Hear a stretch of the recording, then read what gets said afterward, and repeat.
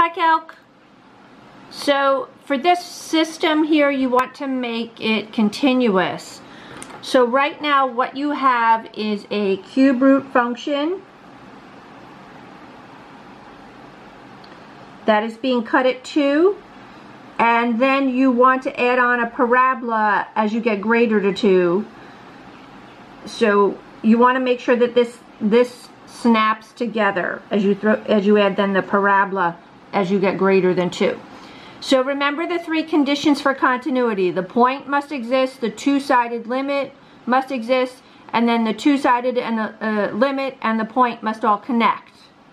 So I sort of let my students do this in a very quick way, and I'll do it the long way if you want, but basically you have to show that coming in from the left,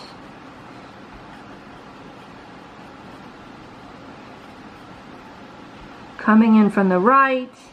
So when you plug 2 in here, you get 8. When you plug 2 in here, you get 2 squared, which is 4, so that's 4a. You have to show that these have to be equal for the function to be continuous, right? So 4a has to equal to 8.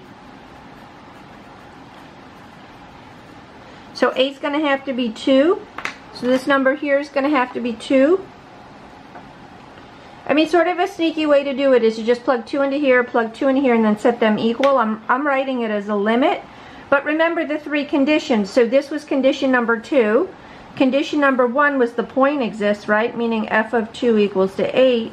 And then the third condition was that the two-sided limit is going to equal this point. Okay? Which it does, because these are equal, all equal. Right, but as long as you just get the value, you're fine. But that's the logic you're going to use. You want to make sure that these snap together at 2 so that you don't have a gap here. So they snap together. All right, gang, catch you in the next one.